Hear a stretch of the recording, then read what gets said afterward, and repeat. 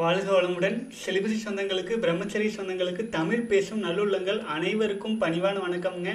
அன்பான பிரம்மச்சரி சகோதரர்களே, இன்னைக்கு பார்த்தீங்கன்னா 56வது நாளுக்கான வீடியோவாக போடலாம். பல சகோதரர்கள் எப்போதும் போல பிரம்மச்சரியத்தில் மிக வலிமையோடு ஸ்ட்ராங்காக கடந்து வந்துட்டு இருக்கீங்க. அனைவருக்கும் வாழ்த்துக்கள். அப்புறங்க நான் பல இந்த கேப்ஸ் நிறைய இருக்கிறதுனால நீண்ட நேரம் தவம் செய்யும் வாய்ப்பு, அப்புறம் உலகத்தில் நடந்துட்டு இருக்கிற விஷயங்களையெல்லாம் கூர்ந்து கவனிக்கும் சந்தர்ப்பங்கள் எல்லாமே கிடைச்சிட்ருக்கு. அதனால் பண்ணிகிட்ருக்கோம். சகோதரர்கள் உங்களுக்கு நல்ல நல்ல விஷயங்களை எடுத்து சொல்லணும் அப்படின்னு நான் யோசித்தாலும் காலகட்டங்கள் ரொம்ப மாறிட்டுருக்கு. ஃபார் எக்ஸாம்பிள் என்ன சொல்லலான்னாங்க, மிருகத்துக்கும் மனுஷனுக்கும் இருக்கிற வித்தியாசம் என்ன? மனிதர்களால் பிரம்மச்சரியத்தை கடைபிடிக்கும் மனிதர்களால், தன்னுடைய குண்டலினி சக்கரங்களை ஆக்டிவேட் செய்த மனிதர்களால் நேரடியாக இறைவனோடு தொடர்பு படுத்தி கொள்ள முடியும். ஆச்சுங்களா? ஒரு பிரச்சனை வந்தால், ஒரு குழப்பம் வந்தால், ஆழ் நிலையில், சூன்ய நிலையில், அமைதி நிலையில் நிலைச்சு இருக்கும்போது அது இந்த பின்னமாக இருக்கிற நம்ம ஒரு முழுமையான இறைவனோடு நம்மை ஐக்கியப்படுத்தி கொள்ள முடியும். அப்போது அந்த சூன்ய நிலையில், சம ஆதி நிலையில் நம்முடைய பிரச்சனைகள் பிரம்மத்தோடு இறைவனோடு கலந்து நமக்கு தேவையான விஷயங்கள் நம்மை நோக்கி ஈர்த்துட்டு எடுத்துகிட்டு வரும். ஆனால் இப்போ இந்த காலகட்டத்தில் என்ன ஆயிருக்குனாங்க, நான் ஏற்கனவே போட்ட வீடியோஸில் சொன்ன மாதிரி தான், 40-50 வருடத்துக்கு முன்னால் ஒரு ஆண்மகனின் உடலில் இருக்கும் உயிர் அணுக்களின் எண்ணிக்கை இப்போ பாதியை விட குறைஞ்சிருச்சு. அப்போது நம்முடைய உணவின் எந்த ரிசல்ட்டாக வர்ற உயிரணுக்கள் கடைசியில் அதுதான் நம்மை வாழ்வின் லாங்கிட்டிவிட்டி, அதாவது நம் வாழ்நாளை அதிகரிப்பதற்கு அல்லது நம் உடலை நோய் நொடியிலிருந்து காப்பதற்கு நம்மை இறைவனோடு கனெக்ட் பண்ணுறதுக்கு உதவியாக இருக்கும் ஒரே வழி. ஆச்சுங்களா? இப்போது ஏற்கனவே குறைந்திருக்கும் அந்த உயிராற்றலை நம்ம சுய இன்பம் போன்ற கொடிய பழக்கங்கள் மூலமாக அபரிமிதமாக வீண் செஞ்சு 10 வருடம், 12 வருடம், 20 வருடம் வீண் செஞ்சு நம்மை மேலும் பலவீனமாக்குனதுனால, நம்ம கிட்ட உயிர் அணுக்கள், உயிர் ஆற்றல் குறைவாக இருக்கிறதுனால, நம்ம எவ்வளவுதான் வாழ்க்கையில் பிரச்சனைகள் வந்தாலும் அந்த அமைதி நிலை, சூன்ய நிலையில், சம ஆதி நிலையில் தவம் ஆற்றுனா கூட நம்மால் அதில் நிலைச்சு நிற்க முடியல. அது இறைவு நிலையோடு நம்மை கனெக்ட் பண்ணிக்க முடியல. ஆச்சுங்களா? அப்போது நீண்ட நெடுங்காலமாக நம்மக்கிட்ட சில உயிரினங்களை நம்ம வளர்த்துறோம், அல்லது நாம் ஒரு கிளாஸுடைய லீடராக இருக்கோம் வைங்களேன். இப்போ நம்முடைய முதல் குறிக்கோள் என்னென்னா, நம்ம பேச்சை மற்றவங்க கேட்கணும். அதுக்கு என்ன பண்ணணும்? அதுக்கு தகுந்த மாதிரியான விஷயங்களையா செஞ்சுட்டே வந்தால் தான் எப்போதுமே நம்முடைய வகுப்பில் இருப்பவர்கள் இந்த லீடருக்கு கீழே இருப்பாங்க. அப்படிங்கிற ஒரு குறுகிய கண்ணோட்டத்தோட உலகத்தில் மிகப்பெரிய நிலையில் இருக்கும் எலைட்டாக ஹையர் பொசிஷனில் இருப்பவர்கள் அதற்கான ட்ரிக்ஸ் எல்லாம் காலங்காலமாக செஞ்சுட்டு வருவாங்க. மன்னர் காலத்துலேருந்து இது நடந்துகிட்ருக்கு. ஆச்சுங்களா? அதுக்கு ஒரே ஒரு விதிவிலக்காக வாழ்ந்த சமுதாயம் நம்ம தமிழ் சமுதாயம். ஏன்னா ராஜராஜ சோழன் காலங்களில் சித்தர் கருவூரார் அவருடைய ராஜகுருவாக இருந்தார். மக்களை வலிமைப்படுத்தி இறைவனோடு கனெக்ட் பண்ணுறது தான் முக்கியம் அப்படிங்கிறதுனால, தனக்குள்ளாக இருக்கும் அந்த சிவத்தை வெளியில் பார்த்தா கூட தெரியணும் அப்படிங்கிறதுக்காக கல் கோவில்களாக உருவாக்கி மிகப்பெரிய ரகசியங்கள் இருக்குங்க. அது நீங்கள் தமிழ் ரகசியம்னு பார்த்தாலே தெரியும். இது ஏன் நான் சொல்கிறேன் அப்படின்னாங்க, உலகம் முழுக்க வெளிநாடுகளின் கட்டுப்பாட்டுக்குள்ளே வந்துட்டதுனால, வெளிநாடுகள் மீன்ஸ் ஓருலக கூட்டாட்சி அப்படிங்கிற மாதிரியான ஒரு சுழலுக்குள்ளே சிக்கிற நிலையில் இருக்கிறனால, அனைவருக்கும் ஒரே வகையான ஆடை, ஒரே சைஸான துணி, ஒரே வகையான மருந்து, ஒரே வகையான விஷயம் பொருந்தும் அப்படிங்கிற ஒரு சூழலை ஏன்னா அப்போ தான் கண்ட்ரோல் இருக்க முடியும். எப்படி ஸ்கூலில் எல்லோரும் ஒரே மாதிரி ட்ரெஸ் போட்டுவாங்க. அப்போது ஒரு இராணுவம் எல்லாம் ஒரே மாதிரி போடுங்க, எல்லாம் ஒரே மாதிரி. ஏன்னா அப்போ தான் அந்த லீடருக்கு ஏன்னா லீடர் கொஞ்சம் டிஃப்ரெண்ட்டாக போட்டுக்குவார். நான் லீடர் அப்படிங்கிற அந்த மாதிரி தன்னை ஒரு உயர்நிலையில் வச்சுக்கிறதுக்காக மக்களை டைல்யூட் பண்ணும் விஷயங்கள் தான் நடந்து நம் உடலில் உணவுப் பொருள், மருத்துவம், கால சூழ்நிலை, அப்புறம் எல்லா விதங்களிலும் நம்மை பலவீனமாக்கி ஒரு ஆண்கள் இறைவனை நெருங்க முடியாத அளவுக்கு ஒரு ஆட்டு மந்தைகளைப் போல நம் சமுதாயம் கொஞ்சம் கொஞ்சமாக மாறிடுச்சு. அப்போது இதிலிருந்து விடுபடுறது எப்படி அப்படின்னு கேட்டால், முதலில் எதை இழந்தமோ அதை பிடிக்கணும். ஆச்சுங்களா? நான் போய் உடனே நீங்கள் இதை சாப்பிடு அதை சாப்பிடு அதை சாப்பிடுன்னு சொல்கிறத விட முதல்ல பிரம்மச்சரியம் அடிப்படையை விடாதீங்க. உங்களுடைய உயிர் அணுக்களை இழுத்து பிடியுங்கள். ஆச்சுங்களா? இப்போது ஒரு மாணவன் 2ஆம் வகுப்பு பாஸ் செய்யும்போது தான் 3ஆம் வகுப்புக்கான புத்தகங்களை வைக்கும்போது அதன் தொடர்ச்சியான அந்த பாடங்கள் புரியும். அது மாதிரி நீண்ட கால பிரம்மச்சரியத்தில் நிலைக்கத்தான் சில ரகசியங்கள் உங்களுக்கு சொன்னால் கூட புரியும். இல்லைன்னா புரியாமல் போயிட்டுருக்கும். ஆக்சுவலி இல்லைன்னா உலகத்தில் நடக்கும் இந்த குழப்பங்களுக்குள்ள அடிமையாகி நம்ம லாக் ஆயிடும். அதனால தான் எப்படியாயினும் நான் வேண்டி கேட்டுக்கிறேன், தமிழ் இளைஞர்களே, ஒரு 48 நாளுக்கு பிரம்மச்சரியத்தை கடந்துடுங்க. 48 நாள் எப்படியும் கடந்துடணும். அப்போது உங்களுக்கு அந்த பிரம்மச்சரியத்தின் அருமை புரிய ஆரம்பிக்கும். கோள்கள் எல்லாமே உங்கள் கட்டுப்பாட்டுக்குள் மீன்ஸ் உங்களுக்கு இணக்கமாக வர ஆரம்பிக்கும். சூழல்கள் உங்களுக்கு இணக்கமாகி வர ஆரம்பிக்கும். மற்றவர்கள் உங்களை மதிக்க ஆரம்பிப்பாங்க. எல்லாமே மேம்பட்டு வரும். இன்றைக்கி 56வது நாளுக்கான வீடியோ. இத்தனை நாள் நம்ம கடந்து வந்திருந்தா எவ்வளவோ வலிமையை நம்மளே உணர்ந்திருக்கலாம். அது ஆளுக்காள் மாறுபடும். நான் இத்தனை நாள் கடந்துட்டேன், எனக்கு அப்படி வரலை, இப்படி வந்துருச்சு, நான் பெருசாக பயங்கரமாக எப்படி வேணாலும் பேசுவோம். ஆச்சுங்களா? ஒரு சிலருக்கு அப்படி, ஒரு சிலருக்கு இப்படின்னு மாற்றி தான் அதனுடைய பலன்கள் தெரியும். ஏன்னா வினைப்பதிவே தேகம். அவரவர்கள் பரம்பரை, அவரவர்கள் குடும்பம், அவரவர்கள் உணவு முறை, அவரவர்கள் பழக்க வழக்கங்கள், அவரவர்கள் தட்ப வெட்ப ஏற்றத்தாழ்வுகளுக்கு தகுந்தாற் போல அந்த பலன்கள் மாறுபடும். ஆச்சுங்களா? அப்போது அதனால என்ன கிடைச்சதோ 48 நாளைக்கு முன்னாடி எப்படி இருந்தோமோ அதோட கட்டாயமாக பெஸ்ட்டாக தான் இருப்போம். 48 நாள் எப்படியாச்சும் கடந்துட்டா தன்னை வென்றவனால தான் தலைவனும் ஆக முடியும். தலை அவன் அப்படிங்கும்போது தன் உயிராற்றலை எல்லாம் தலைக்கு ஏற்றிக்கொண்டு வைத்திருக்கும் ஒரு மனிதன் தலைவன். சும்மா காசு இருக்கிறனால, பரம்பரையினால, இல்லை வெளிநாட்டு சதிகளின் கைக்கூலிகளாக இருக்கிறனால தலைவர்களாக இருக்கிறாங்க.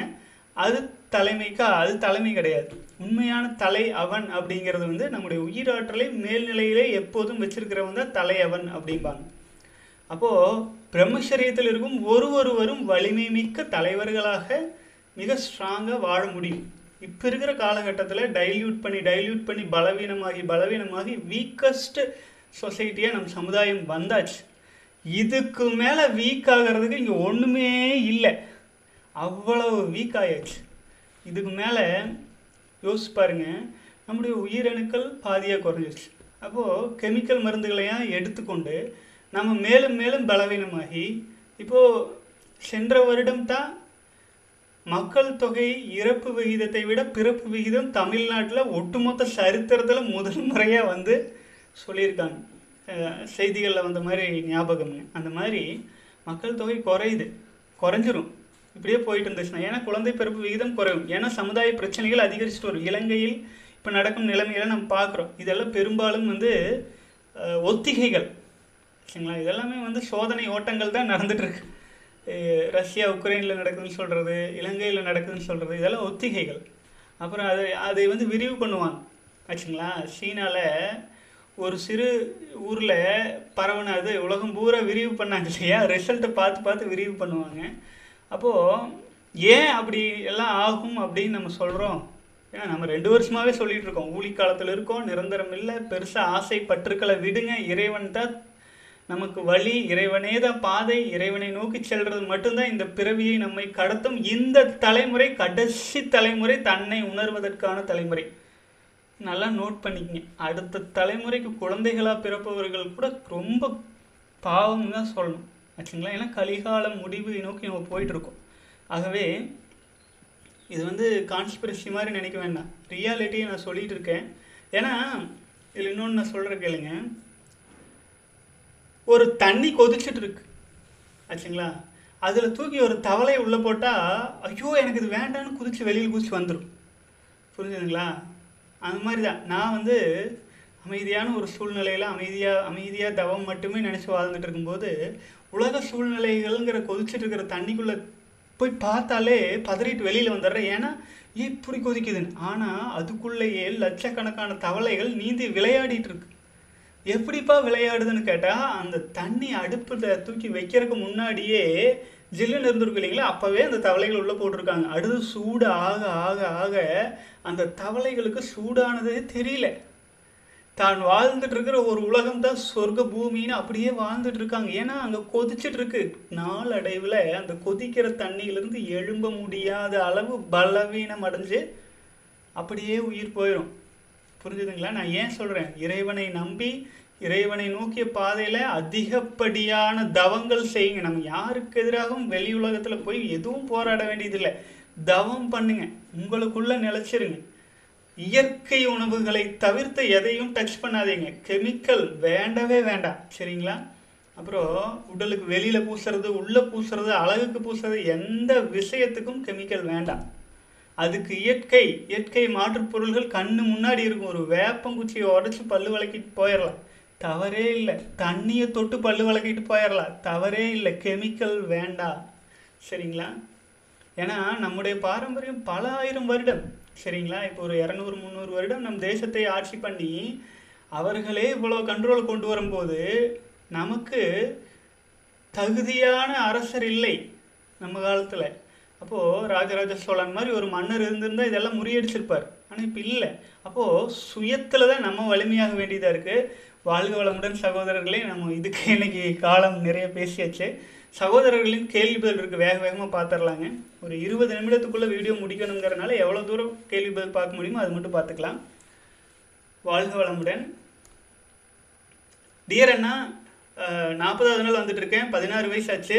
Nowadays I cannot wake up yearly Anna, even I sleep yearly அண்ணா. அப்படியே 7 மணிக்கு கிளாக்குக்கு எழுந்தாலும் டயர்டாக தான் இருக்கண்ணா. Due to this I cannot two all பயிற்சி regularly, but I am doing விந்து ஜெயம் alone every day at least 5 times Anna. Even if I wake up 4 and toilet also not coming அண்ணா. எனக்கு வந்து காலையில் வந்து டாய்லெட் வந்ததுக்கப்புறம் தான் விந்து ஜெயம் பயிற்சி பண்ணுறதுக்கு நல்லா இருக்குது. அப்புறம் அபான வாயு வருது இல்லைன்னா சம்டேஸ் 7 மணிக்கு தான் மலம் வருதுன்னா, அதனாலேயே நான் லேட்டாக எழுந்திருக்கிறேன். சொல்யூஷன் சொல்லுங்கள். வாழ்க வளமுடன். அன்பான சகோதரரே, இரவு உணவை கொஞ்சம் குறைச்சிட்டு அல்லது தவிர்த்துட்டு மதிய உணவோடு அல்லது மாலையிலேயே உணவு சாப்பிட்டு நல்ல செரிமானத்திற்கு உகந்த உணவாக சாப்பிடுங்க, இயற்கை உணவாக. அடுத்தது, நீங்கள் மலம் கழிச்சே ஆகணும் காலையில் விந்து ஜெயம் பயிற்சியோ எந்த பயிற்சியோ செய்வதற்கு முன்பாக அப்படிங்கிற கட்டாயம் அல்ல, ஆச்சுங்களா? வயிறு எம்டியாக இருந்தால் நீங்கள் பயிற்சி பண்ணலாம். சிலருக்கு விந்து ஜெயம் பயிற்சி செஞ்சு முடித்ததுக்கப்புறம் தான் மலம் போன்ற விஷயங்களே வருமே. ஒரு சிலருக்கு டீ குடிச்சா தான் வருமே. அவரவர்கள் வாழ்க்கை பழக்கம் தான். நம்ம இன்னும் உணவு முறை தான், நம்ம உடம்பு, இதுக்குள்ளே நம்ம வாழ்கிறோம், நம்ம தான். ரிசர்ச் பண்ணுங்க எது நமக்கு சூட் ஆகுது. நான் என்ன வேணாலும் சொல்லலாம், ஆனால் எண்ட் ஆஃப் தி டே நீங்கள் 16 வயசு உங்கள் அம்மா என்ன சமைச்சு போடுறாங்களோ அதை நீங்கள் சாப்பிடுவீங்க. அது கொஞ்சம் கூட உங்களால் சேஞ்ச் பண்ணவே முடியாத சூழலில் நீங்கள் இருப்பீங்க. ஆகவே உணவை குறைச்சி பயிற்சி முறைகளை ஈவினிங்கில் யோகா அதிகமாக பண்ணுறது, இல்லை விந்துஜெயம் பயிற்சி செஞ்சு தான் மற்ற பயிற்சி செய்யணுங்கிறது இல்லை. இது போன்ற சூழலில் உங்களுக்காக மற்ற பயிற்சி காலையில் ஒரு 5 மணிலேருந்து மற்ற தவமுறைகள் எல்லாம் செஞ்சுட்டு வந்து கடைசியில் நீங்கள் இப்போது பாத்ரூமில் போயிட்டு வந்து அப்புறம் விந்துஜெயம் பயிற்சி பண்ணலாம். ஆகவே இந்த வயசில் 16 வயசில் பிரம்மச்சரியத்தில் வலிமையோடு ஸ்ட்ராங்காக இருந்தீங்கன்னா 25 வயசெல்லாம் மாறும்போது எப்படி வந்து அந்த பாகுபலியில் அந்த ஹீரோ எப்படி மலை உச்சியிலேருந்து குதிச்சா கூட எந்திரிச்சு கொடுக்குன்னு ஓடுவார், அது போன்ற காந்த ஆற்றலோடு இணைந்த கல்ப தேகமாக உங்கள் உடல் மாற ஆரம்பிச்சிடும், ஆச்சுங்களா? மிக வலிமையான மனிதராக நீங்கள் மாறுவீங்க. இப்போ இருக்கிற 5ல் வளையாது 60ல் வளையாதுன்னு சொல்கிற மாதிரி சின்ன வயசில் நீங்கள் ஸ்ட்ராங்காக இருந்தீங்கன்னா எதிர்காலம் உங்கள் கையில், சரிங்களா? நான் சொன்ன மாதிரி சில விஷயங்கள் ஃபாலோ பண்ணியிருக்கணும். இப்போ நீங்கள் வந்து கத்தி எடுத்து குத்திட்டு, ஆச்சுங்களா, அப்போது எனக்கு இதெல்லாம் சரியாயிரும் உடனே அப்படின்னா ஆகாது. அதே மாதிரி உங்கள் வாழ்க்கை முறைகளில் சில குளறுபடிகளை பண்ணிட்டீங்கன்னா, வணிக மருந்துகள், தவறான கெட்ட பழக்க வழக்கங்கள், மது பழக்க வழக்கங்கள், இதுகளெல்லாம் சிக்கிட்டு நான் பிரம்மச்சரியத்தில் இருக்கிறேன், விந்துஜெயம் பயிற்சி பண்ணுறேன், நல்லா ஏன் வரல அப்படின்லாம் கேட்க முடியாது. நீங்கள் 100% கரெக்டாக இருந்தீர்கள் என்றால், ஒரு புலி, ஒரு உதாரணம் சொல்கிற பாருங்க, ஒரு புலிக்கு மரத்தில் காய்க்கும் ஒரு புளி, காட்டில் இருக்கிற புளி சொல்ல, மரத்தில் காய்க்கிற ஒரு புளிக்கு அதுக்குள்ளே ஒரு ஓட்டை போட்டு விட்டுட்டா அதனுடைய ஆயுள் 2 வாரம் 3 வாரத்தில் போச்சு ஆச்சுங்களா. அதே புளி எந்த ஓட்டையும் இல்லாமல் அப்படியே இருந்துச்சுன்னா, சின்ன புளியாக இருந்தாலும் சரி, அப்படியே இருந்துச்சுன்னா 2 மாதம் 3 மாதம் ஆகும்போது அதனுள்ள இருக்கும் ஓட்டை விடுவிச்சு, அதுக்குள்ளே இருக்கும் கொட்டையை விடுவிச்சு, அது மரணமற்ற வாழ்வை போல் அடுத்து நம்ம எடுத்து ப்ராசஸ் பண்ண அதுக்கு லைஃப் லிமிட்டேஷனே கிடையாது. அவ்வளவு நாளைக்கு நம்மளால் பதப்படுத்தி வச்சுக்க முடியும் அந்த புளி. அப்போது அதே ஒரு சிறு ஓட்டை ஏற்படுத்தப்பட்ட அந்த புளியாக இருந்துச்சுன்னு வைங்க, ஓட்டை போட்டான், ஒரு சின்ன ஸ்க்ரூ வச்சு ஓட்டை போட்டு விட்டிங்கன்னு வைங்க, அந்த புளியில் ஒரு புழு வேறும் காற்று மூலமாக சில வைரஸ்கள் இன்ஃபெக்ஷன் ஆகி அது 2 வாரத்தில் அது உள்ளுக்குள்ளுக்கிற அனைத்தும் காலியாகி ஒன்றும் இல்லாத ஓடா மாதிரி அது கீழே விழுந்துடும். யோசிச்சு பாருங்க, லைஃப் டைம் எங்கே, 2 வாரம் ஆயில் எங்கே. இப்போ நம்ம உடலில் 5 புலன்கள் வழியாக ஏற்படுத்தப்படும் ஓட்டைகளை அடைச்சு விந்து ஜெயம் பயிற்சி மூலமாக ப்ராப்பராக பண்ணி உணவு முறைகள்லாம் இவ்வளோ தேவையில்லை, குறைக்கலாம். பிரம்மச்சரியத்தில் இருக்கிறவங்களுக்கு அவ்வளோ உணவு வேண்டியதில்லை. எல்லாரும் சாப்பிட்ற மாதிரி நம்மளும் சாப்பிட்டோம்னா அப்போ அதனால் ஏற்படும் விளைவுகளை நம்ம ஃபேஸ் பண்ணி தான். ஏன்னா எனர்ஜி இருக்க சாப்பிட்டே இருந்தால் என்னாகும்? அதனால் உங்கள் உடலை நீங்கள் மெயின்டைன் பண்ணுவதற்கான சூழலை எடுத்துக்கங்க. நிறைய சாப்பிட்டீங்கன்னாலும் இல்லை உடலுக்கு போதுமான அளவுக்கு மீறி சாப்பிட்டீங்கன்னாலும் உறக்கத்தை கண்ட்ரோல் பண்ண முடியாது. சரிங்களா? அப்போது அந்த புளி நான் சொன்னேன் இல்லைங்களா, லைஃப் டைமாக மாறுற மாதிரி நம்ம உடலும் அப்படி தான். 5 புலன்கள் வழியாக உயிரணுக்கள் வழியாக பல்வேறு விதங்களில் ஆற்றல் விரயத்தை நம்ம தவிர்க்க நாமளும் ஒரு முழுமையான மனிதனாக உடல் வந்து சுருங்கி முதுமக்கள் தாளியில் ஏற்றுற அளவுக்கு அந்த காலத்தில் எத்தனை முதுமக்கள் தாலி வந்து தோண்டி எடுத்திருக்காங்க ஆராய்ச்சியில். அதுக்கு ஆயிலே கண்டுபிடிக்க முடியாது. 200 வருடமோ 300 வருடமோ தெரியாது. ஒரு மனிதன் குழந்தையாக இருந்த மனிதன் பெருசாக இருக்கிற மனிதன் குழந்தையாக மாறி முதுமக்கள் தாளியில் வைக்கிற அளவுக்கு சுருங்கிறது. அண்டம் சுருங்கில் அதற்கு ஒரு அழிவில்லை, உண்டி சுருங்கில் உபாயம் பலவுல ஆச்சுங்களா. அப்போது திருமூலர் சொன்னது, அண்டம்னா பிரபஞ்சம் பெருகிட்டே போனால் வெடிச்சிரும், அதுக்கு ஆயில் கம்மி. ஆனால் அது சுருங்கிட்டே வருதுன்னு வைங்க, அதுக்கு அழிவே இல்லை. சுருங்கி கடைசியில் சூன்யத்தில் போய் அது மரணமற்ற நிலைக்கு போயிடும். அண்டம் சுருங்கில் அதற்கு ஒரு அழிவில்லை, உண்டி சுருங்கில் உபாயம் பலவுல. உணவு சாப்பிட்டு தான் எதுவும் பெருக்கணும்னு நினைக்காதீங்க. சிறுத்துட்டே வர்றது தான் வாழ்க்கையின் நிலைத்தன்மை. பெருகிட்டே போகிறது வெடிச்சிடும். ஒரு குச்சி மிட்டாய் இருக்குதுங்க, சப்பி சாப்பிட்டீங்கன்னா ரொம்ப நேரம் சாப்பிடலாம். அது வெடிச்சிருச்சுன்னா இல்லை கொட்டி சாப்பிட்டீங்கன்னா அதில் ஒன்றும் இல்லை, சீக்கிரம் ஆயுசு முடிஞ்சிருதில்ல. அந்த மாதிரி நம்ம உடலும் அப்படி தான். அளவுக்கு மீறிய உணவு, அளவுக்கு மீறிய எதுவாக உறக்கமாகட்டும் எதுவாக இருந்தாலும் நம்ம பலவீனத்தான் பண்ணும். ஆகவே நம்ம எல்லா ஆப்ஷனும் கொடுத்துருக்கோம். எது உங்களுக்கு சரியாக வருமோ அதை பொருத்தி பார்த்து கரெக்ட் பண்ணிக்கங்க. வாழ்க வளமுடன். அண்ணா சுறுசுறுப்பு, we wake up and God hit in toilet 4 AM before path. Anna also டே டைம்லையும் மயக்கமாக இருக்குது, என்ன ஆக்டிவ்னஸ்ஸே இல்லைன்னா வீட்டில் நல்லா சாப்பிட்டாதான் சுறுசுறுப்பு வரும், தூக்கம் வரும்னு சொல்கிறாங்க. போர்டு எக்ஸாம் வேறு இருக்குதுன்னு சொல்லிட்டாங்க, ஸ்கூலில் எக்ஸாம் வேறு வச்சு சாவடிக்கிறாங்க. ஆனால் ரொம்ப விரும்பி படித்த அக்கௌண்ட்ஸே வெறுக்கிற அளவுக்கு எக்ஸாம் வைக்கிறாங்கன்னா மார்க் வேறு நிறைய எடுக்கணுமண்ணா. பிகாஸ் ஐ எம் பிராமினாக இருக்கிறதுனால எனக்கு கட் ஆஃப் வேறு அதிகமாக போச்சு. எல்லாம் பிரம்மச்சரியம் தான் துணையாக இருக்குமண்ணா. Please take care of my answer அண்ணா. வாழ்க வளமுடன் சகோதரரே. உங்களுக்கு மலைப்பாம்பு பார்த்துருக்கீங்களா? மலைப்பாம்பு ஒரு காட்டு எலியை முழுங்கிருச்சுன்னா, இல்லை ஒரு சாதாரண பாம்பே ஒரு தவக்காயை முழுங்கிருச்சுன்னா அது அசையாது. சோம்பலோ உச்சகட்ட சோம்பல் இருக்கும். அதனால் நீங்கள் பெட்ரோல் ஊற்றி தீய வச்சிங்கன்னா கூட அதனால் உயிரை காப்பாற்றிக்கிறேன்னு கூட வராது. ஏன்னா உணவு மயக்கம் அப்படி. நீங்கள் சாப்பிடு நல்லா இருக்குன்னு வீட்டில் சொல்கிறாங்கல்ல. உணவு அதிகரிக்கும் போது சுறுசுறுப்பு குறையும், சோம்பேறித்தனம் அதிகரிக்கும், அனைத்து வான்காந்த ஆற்றல் நமக்குள்ளாக நிறைகிறது குறையும். பிரம்மச்சரிய ஆற்றலின் பலனே உயிரணுக்கள் அதிகரிக்கிறது. உயிரணுக்கள் அதிகரிச்சுட்டே இருக்கிறதுனால என்ன பலன்னா, வான்காந்த ஆற்றலை அதிகமாக உங்களுக்குள்ள கிராப் பண்ணிக்க முடியும். வான்காந்த ஆற்றல் அதிகமாக நீங்கள் கிராப் பண்ணும்போது தான் உங்களுக்கு என்ன தேவையோ அது பிரபஞ்சத்திலிருந்து உங்களால் ஈர்க்க முடியும். அதை நீங்கள் வயிற்று ஃபுல் பண்ணிட்டீங்கன்னா அது செரிக்கிறதுக்கே உடலுக்கு அளவாக இருக்கும். உயிரணுக்கள் அதிகமாக இருக்கும், ஆனால் வான்காந்த ஆற்றல் ஈர்ப்பதற்கான தேவையே அங்கே இல்லை. அதனால் பலவீனமாக தான் இருப்பீங்க, வீக்காக தான் இருப்பீங்க. ஸோ உணவை சரி பண்ணாத வரை இதுலேருந்து விடுபடுறக்கு வழி இல்லை. ஆகவே வாட்டர் ஃபாஸ்டிங் போடுங்க. இல்லைன்னா சாப்பாடு வைக்கிட்டோம், அரை வயிறு கால் வயிறை சாப்பிட்டு விட்டுருங்க. சரியா? வாழ்க வளமுடன். ஆனால் எஸ்டர்டே நைட் வந்து நான் ரீலாக்ஸ் ஆகிட்டு என்னென்னா 17 நாள், இந்த 17 நாள்லையே நிறைய தடவை வாட்டர் ஃபாஸ்டிங் போட்டு கடந்து வந்தேன். நான் 10 நாள் இருக்கும்போது ஐ கோ மை ஹவுஸ், அங்கே உணவை பட்டவுடன்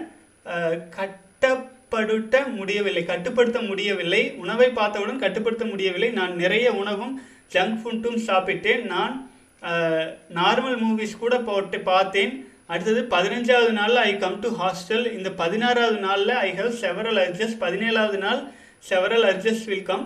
என்னால் கண்ட்ரோல் பண்ண முடியலை. After I watch adult movie relax in the night. அண்ணா என்னால் எப்போவுமே 20 நாள் 30 நாளுக்கு மேலே கடந்து வர முடியல.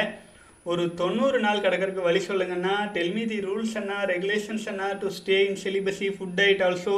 One small doubt, morning food என்ன எடுத்துக்கணும், ஆஃப்டர்நூன் ஃபுட் என்ன எடுத்துக்கணும், நைட் என்ன எடுத்துக்கணும் சொல்லுங்கள். பனானாவே எப்போ சாப்பிட வேண்டும்? என்கிட்ட ஹாஸ்டலில் கிடைக்கும் எளிமையான ஃப்ரூட்ஸ் அது மட்டும் தானண்ணா. அண்ணா ஒரு ஸ்மால் ரெக்வஸ்ட், பூஸ்டர் புக் எழுதின மாதிரி NoFap food diet book எழுதுங்கண்ணா. With easy to purchase and live. I plan to take 21 days water fasting with banana. உங்களோட கருத்து சொல்லுங்கண்ணா. வாழ்க வளமுடன். வாட்டர் ஃபாஸ்டிங் எடுக்கிறீங்கன்னா பனானாவெல்லாம் தவிர்த்துருங்க. சரிங்க? பனானா சாப்பிட்டு அதுக்கு பேர் வாட்டர் ஃபாஸ்டிங் கிடையாது, ஃப்ரூட் ஃபாஸ்டிங்னு சொல்லுவாங்க. ஃப்ரூட் ஃபாஸ்டிங் முயற்சி பண்ணி பாருங்கள். ஆனால் உடல் வந்து தண்ணீரை தவிர்த்து வேறு எந்த ஒரு விஷயத்தை நாக்கில் போட்டீங்கன்னாலும் தேவையற்ற பசி எடுத்து உங்களை வந்து சாப்பிட தான் வச்சிரும். கஷ்டம். வாட்டர் ஃபாஸ்டிங் கூட இருந்துடலாம். ஃப்ரூட் ஃபாஸ்டிங்கோ அல்லது வந்து கொஞ்சமாக வேறு விதமான ஃபாஸ்டிங் சொல்கிறாங்க இல்லையா, அது இருக்கிறதெல்லாம் ரொம்ப கடினம். அதனால் அந்த மாதிரி முயற்சி பண்ணுறது தவிர்க்கிறது நல்லது. அனுபவத்தில் சொல்கிறேன். ஆச்சுங்களா? அடுத்தது உணவு. காலையில் எப்போதுமே வந்து பார்த்திங்கன்னா எளிமையான செரிமானமாகக்கூடிய உணவாக இருக்கணும். அந்த காலத்தில் நம்ம முன்னோர்கள் கூட பார்த்திங்கன்னா இந்த அரிசி கஞ்சி இருக்குது இல்லைங்களா, அரிசி கஞ்சியில் பழைய சாப்பாட்டை தண்ணியில் ஊற வச்சு அது போன்ற எளிமையாக செரிமான சின்ன வெங்காயத்தோடு சேர்த்து சாப்பிட்டு காட்டுக்குள்ளே வேலைக்கு போவாங்க. காலையில் வந்து பழங்கள், எளிமையான உணவுகள் முதல்ல சாப்பிட்ருங்க. அடுத்தது ஒரு நார்மலான உணவு நல்லாவே சாப்பிட்டுக்கலாம். அடுத்தது மதிய உணவை முடிந்த அளவு தவிர்க்கறதுக்கு பார்த்துட்டு இரவு நேரங்களில் உணவு சாப்பிடுங்க. ஆச்சுங்களா? அல்லது மாலை நேரங்களில் உணவு சாப்பிடுங்க. அப்போது இருவேளை உணவாக முதல்ல மாற்றிக்கிங்க. உங்களோட ஹாஸ்டலு உங்கள் கன்வீனியன்ட்டுக்கு தகுந்த போல் இருவேளை உணவாக மாற்றிக்கிங்க. பழங்களை எப்போதுமே பகலில் எடுத்துக்கங்க, இரவு நேரங்களில் வேண்டாம். சில சமயங்கள் அது வந்து கோல்டு உருவாகிறதுக்கு அல்லது வந்து பார்த்திங்கன்னா குளிர்ச்சி நமக்கு தேவையில்லாமல் இருக்கும். ஆச்சுங்களா? பகலில் வெறும் வயிற்றில் இயற்கையான விஷயங்களை அதிகமாக எடுத்துக்கிறது அந்த நாள் பூரா உங்கள் உடலை ஆக்டிவாக மகிழ்ச்சியாக வச்சுக்கிறதுக்கு உதவும். காலையில் டீ குடிக்கிறது வெறும் வயிற்றில் அந்த மாதிரி விஷயங்களெல்லாம் தவிர்த்துருங்க. அப்புறம் அதிகாலையில் வந்து எப்போதுமே வந்து பார்த்திங்கன்னா இந்த வேப்பங்கொழுந்து, இந்த சீசன் ஆச்சுங்களா, வேப்பங்கொழுந்து நிறையா வந்துட்டுருக்கு. அது வந்து கொஞ்சம் எடுத்து சாப்பிட்டீங்கன்னா செரிமான பிரச்சனைகள் சரி பண்ணிவிடும். இரவு நேரங்களில் உறங்கறதுக்கு முன்னாடி கடுக்காய் பொடி வாங்கி வச்சுருங்க. நாட்டு மருந்து கடையில் இருக்கும். அது ஒரு அரை ஸ்பூன் போட்டு தண்ணியில் கலக்கி குடிச்சிட்டிங்கன்னா செரிமான பிரச்சனைக்கு ரொம்பவே உதவியாக இருக்கும். ஸோ காலையில் நீங்கள் கசப்பு சாப்பிட்ருவீங்க, இரவு கடுக்காய் பொடி மூலமாக துவர்ப்பு சாப்பிட்ருவீங்க. இடையிடையில் உப்பு, காரம், புளிப்பு, இனிப்பு இது போன்ற 4 நம்ம ரெகுலர் உணவுலேயே வந்துடும். ஸோ கிட்டத்தட்ட அறுசுவைகளையும் நீங்கள் ஒரு நாளில் எடுத்துக்குவீங்க. உடம்பு ஹெல்த்தியாகவும் இருக்கும், அளவான உணவோடையும் இருக்கணும். அப்போது இப்போ நான் வந்து ஏன் எக்ஸாக்டாக இதுதான் ஃபாலோ பண்ணி இப்படித்தான் பண்ணுன்னு நான் எல்லாருக்கிட்டையும் ரெக்கமெண்ட் பண்ணாமல் இருக்கிற காரணம், ஒவ்வொருவரின் வாழ்க்கையும் சூழலும் ஒவ்வொரு மாதிரி ஆச்சுங்களா. அதுக்கு தகுந்தாற் போல் உங்கள் உடலை வயசுக்கு தகுந்த மாதிரி, சூழலுக்கு தகுந்த மாதிரி, காலநிலைகளுக்கு தகுந்த மாதிரி நீங்கள் அட்ஜஸ்ட் பண்ணிக்கணுங்கிறதுக்காகத்தான் நம்ம வந்து ஸ்ட்ரிக்ட் ரூல்ஸ் எல்லாம் சொல்லாமல் இருக்கிறது. சில விஷயங்களை தவிர்க்கலாம். 3 வேளை உணவு தவிர்க்கலாம். உணவு சாப்பிட்டா தான் எனர்ஜிங்கிறது இல்லை ஆச்சுங்களா. அதனால் வந்து சொன்ன விஷயங்களை கிளப்பிங் பண்ணி ஒரு அரை மணி நேரம் உட்காந்து யோசிங்க. ஓகே, காலையில் நான் எனக்கு இதெல்லாம் கிடைக்கிது, இது சாப்பிட்றேன். அடுத்தது காலையில் வெறும் பழங்களாக சாப்பிட்டுக்கலாம். அப்போது மதியம் நல்ல உணவாக சாப்பிட்டுக்கலாம்னால அப்படி பண்ணுங்கள். மதியம் நல்ல உணவாக சாப்பிட்டுக்குங்க. அப்புறம் இரவு கொஞ்சமாக எடுத்துக்கங்க உணவு, பசிச்சா சாப்பிடுங்க. இது போல் பிரம்மச்சரிய நாட்கள் அதிகரிக்க அதிகரிக்க அதுக்கு தகுந்த மாதிரி மாற்றிக்கோங்க. ஒரு ஸ்கெடியூல் பண்ணிட்டீங்கன்னா அது 90 நாள்னா 90 நாள் வரைக்கும் மாறாமல் இருக்கணும். என்னைக்கெல்லாம் நீங்கள் வந்து உங்களோட ரொட்டீன் லைஃப்பை மாறுறீங்களோ அப்போல்லாம் பிரம்மச்சரியத்திலேருந்து சரிஞ்சு கீழே விழுவதற்கான வாய்ப்பு அதிகமாக இருக்குது. இப்போது ரொட்டீன் லைஃப் ஃபார் எக்ஸாம்பிள் வந்து பார்த்தீங்கன்னா இரவு 9 மணினா 9 மணிக்கு தூங்கிட்டு இருக்கிறவர் திடீர்னு 11 வரைக்கும் நீங்கள் முழிச்சிருந்தீங்கன்னா அன்னைக்கு தான் லாக் ஆவீங்க. இந்த பிரம்மச்சரியத்துலேருந்து நழுவறக்கு ஆச்சுங்களா? அப்புறம் எந்த பெண்களின் வாடையுமே இல்லாமல் இருந்திருப்பீங்க ஒரு 20 நாள் 30 நாள். அடுத்தது திடீர்னு ஒரு பெண்ணோடு பேசுவதற்கோ அது திடீர்னு ஒரு புது பழக்கத்தை பயிற்சிகளை எல்லாம் விட்டு போட்டு அந்த மாதிரி வேலைகளில் இறங்குனீங்கன்னா நட்பாகவே இருந்தாலுமே உங்களுடைய உயிர் அணுக்கள் வந்து மூலாதார சக்கரத்துக்குள்ளே இறங்கிடும் ஆச்சுங்களா? ஏன்னா பெண்கள் கிட்ட இருக்கிறதும் நாதம், நம்ம தலையில் இருக்கிறதும் நாதம். பெண்களின் இடுப்பு பகுதியில் இருக்கிறது நாதம், ஆண்களின் தலைப்பகுதியில் இருக்கிறது நாதம். நம்முடைய விந்து சக்தி உயிரணுக்கள் நாதத்தை நோக்கி ஓடுவது நாதன் ஆச்சுங்களா? அப்போது நாதத்தை நோக்கி ஓடுவது நீங்கள் வெளியில் எந்த பெண்ணிடமும் காதலோடு கலந்து நீங்கள் பேசும்போது நாதம் உங்களுடைய மூலாதார சக்கரத்துக்கு வந்துடும். ஏன்னா அங்கிருந்து தான் அந்த நாதத்துக்கு நீங்கள் கடத்த முடியுங்கிறதுனால உயிரணுக்கள் கீழே வந்துடும். அப்படி வரும்போது லாக் ஆயிடுவீங்க. ஸோ உறக்க டைமில் அபரிமிதமான உணவு எடுத்துக்கொள்ளும் போது பெண்களின் சகவாசத்தினாலும் இது போன்ற விஷயங்கள்னால நீங்கள் ரொட்டீன் லைஃப் மாறி இருக்கிறதுனால வந்து சிக்கிக்கிறதுக்கு வாய்ப்பு இருக்குது. அதனால முதல் நாள் எப்போ என்ன உறுதியோடு ஸ்டார்ட் பண்ணீங்களோ அதே உறுதியோடு 90 நாளும் இருக்கணும். அப்போது 90 நாள் கடக்கணுங்கிற ப்ரெஷர் வைக்க வேண்டியதில்லை. ரொம்ப அட்ஜஸ்ட் ஆயிடுச்சு, நீங்கள் டைம் மாறிடுச்சு, 11 மணிக்கு தூங்குறீங்க, எக்கச்சக்கமாக சாப்பிட்டீங்க, அப்புறம் ஆபாச விஷயங்கள் அல்லது திரைப்படங்கள் பாடல்கள் மொபைல் ஃபோன் நோண்டி பார்த்துட்டோம், என்ன பண்ணுறேன்னே தெரியல, இறைவா நான் எப்படி 90 நாள்னு யோசிக்காதீங்க. இறைவா இன்றைக்கி ஒரு நாள் என்னை கடத்தி விட்டுரு, இன்றைக்கி ஒரே ஒரு நாள் அப்படின்ட்டு அன்றைய நாளை கடந்துட்டிங்கன்னா மறுநாளில் இறைவன் உங்களுக்கு அந்த வலிமை கொடுத்துருவார். ஒரு முறை தூங்கி எந்திரிச்சிங்கன்னா வலிமை வந்துடும். ஆகவே உறுதியாக கடந்து வாங்க. முதல் 48 நாள் ஈஸின்னு நான் சொல்லவே இல்லை, கஷ்டம்தான், ஆனால் முடியாதது இல்லை. இதுதான் இயல்பு. பழக்க தோஷத்தினால எப்படி ட்ரிங்க்ஸ் பண்ணிகிட்டே இருந்தவங்க குடிக்கலைன்னா கையெல்லாம் நடுங்குதுங்கிறாங்க பார்த்தீங்களா? அந்த மாதிரி பழக்க தோஷத்தினால தான் இதுக்குள்ளே போய் சிக்கிறோம். பழக்க தோஷத்துலேருந்து விடுபடுங்க. உங்களால் முடியாததில்லை, நிச்சயமாக முடியும். இறைவன் கூடவே வந்துட்டு இருக்காரு. தொடர்ந்து பயணிக்கலாம். வாழ்க வளமுடன். அண்ணா, சிற்றின்பத்தை அனுபவிக்கவே மனம் துடிக்கிறது, எப்போதும் பெண் நினைப்பாகவே இருக்கு. ஆனால் இடையில் ஒரு எண்ணம் வருது, உடலினை விட்டு உயிரை கூட பிரித்து விடலாம் என்று. தற்போது கூறுங்கள். 13வது நாளில் இருக்கிறேன் அண்ணா. எனக்கு இப்படியான நினைவுகளே வருது. பயிற்சிகள் செய்ய நினைக்கிறேன், ஆனால் இந்த எண்ணங்கள் வந்து கவலை உணர்வை ஏற்படுத்தி விடுகிறது. என்ன செய்வேன் என்று ஏது செய்வேன் என்று தெரியாமல் நிற்கிறேன். ஆனால் திருமண வாழ்க்கையில் ஈடுபட மட்டும் முடியாதண்ணா. அந்த நிலை வரும் என்று நினைத்தாலே உயிரை விடுவேன். வாழ்வில் எந்த குறிக்கோளும் இல்லாமல் கிடைத்த வேலையை செய்து கொண்டு பயணிக்கிறேன். வழிகாட்ட யாரும் இல்லை. வாழ்க வளமுடன். காமவலை விடுவதில்லை, ஆனால் 13வது நாளே வித்து சக்தியை மட்டும் விடவில்லை. வாழ்க வளமுடன். அன்பான சகோதரரே, பொருளாதார இருக்கவும் தொல்லை பண்ணுது. நீங்கள் வந்து திருமணம் குடும்ப வாழ்க்கை இதுக்குள்ளே போய் சிக்காமல் இருந்தீங்கனாலே ஒரு தனி மனிதனுக்கு போதுமான பொருளாதாரம் மிக எளிமையாக கிடச்சிரும், பெரிய கஷ்டம் இல்லை. ஆனால் இன்னொன்று நோட் பண்ணுங்கள், உங்கள் ஆற்றல் உங்கள் மூலாதார சக்கரங்களில் இருக்குது. அதனால தான் பெண் நினைப்பாகவே இருக்குது. மூலாதார சக்கரம், சுவாதிஷ்டான சக்கரம், கீழ்நிலை சக்கரங்கள் இருக்கிறதுனால அது புது உலகத்தை உருவாக்க, புது வாழ்க்கையை உருவாக்க அப்புறம் அப்படி வரும். ஆனால் இயலாமையினால் அது முடியாமையும் போகும். அப்போ என்ன இயலும் அப்படிங்கும்போது சுய இன்பத்துக்குள்ளேயும் போய் சிக்கிடும். ஆகவே சகோதரரே, நீங்கள் தவம் பண்ணுங்கள், மெடிடேஷன் பண்ணுங்கள், தண்ணீர் விரதம் இடுங்கள். இப்போ மனுஷனுக்கு அடிப்படையில் என்னங்க தேவை? சாப்பாடு. அது பிரம்மச்சரியத்தில் இருக்கிறவனுக்கு ஒரு வேளை உணவு போதும். நாளடைவில் அந்த நிலை வந்துடும். 2 வேளை உணவு, ரொம்ப சாப்பிட்றோன்னு நினச்சா கூட 2 வேளைக்கு மேலே சாப்பிட முடியாது, அவ்வளோதான். அப்போது உடை காவி 2 மேலே ஒரு துண்டு கீழே ஒரு துண்டு ஆச்சுங்களா? தங்கறக்கு வானமே கூரை அப்படின்னு போயிட்டே இருக்கலாம். பிரம்மச்சரியத்தில் இருக்கிறவங்க, ஒழுக்கத்தில் இருக்கிறவங்க, இறைவன் கூட வருவார். அந்த வலிமை எப்போ வரும்? குறைஞ்சபட்சம் ஒரு 3 வருட பிரம்மச்சரியத்தை கடந்துட்டிங்கன்னா உங்களுக்கு கூரை தேவையில்லை, ஓடும் தேவையில்லை, ரோட்டில் கிடக்கிற துணி எடுத்து போட்டு போயிட்டே இருக்கலாம். உணவு தேவை கூட நின்று விடும். அந்த அளவுக்கு நீங்கள் வலிமையாயிடலாம். ஆனால் எடுத்தோன்னே அந்த நிலைமைக்கு போக முடியுமா அப்படின்னா எடுத்தோன்னே ஆக முடியாது. நாட்கள் காலங்கள் வந்து காலனாக இருக்கிற அந்த இறைவன் நமக்கு காலத்தை கொடுப்பார். ஆச்சுங்களா.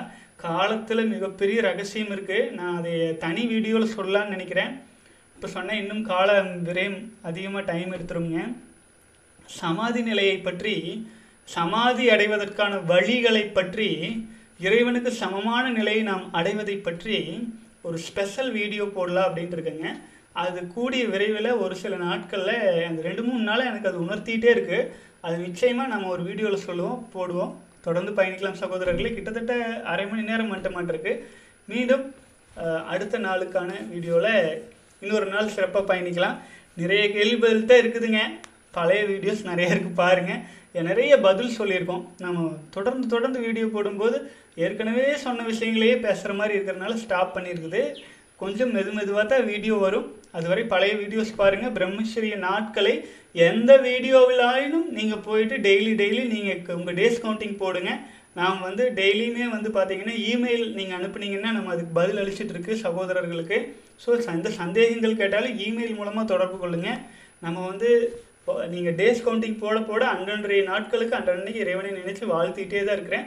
நிச்சயமாக உங்களால் பிரம்மச்சரியத்தில் நீண்ட காலம் கடந்து வர முடியும் சகோதரர்களை. வலிமையோடு பயணிக்கலாம். ஊழியை கடந்து வாழ வலிமை பெறுவோம் பிரம்மச்சரியத்தின் மூலமாக. வாழ்க வளமுடன்.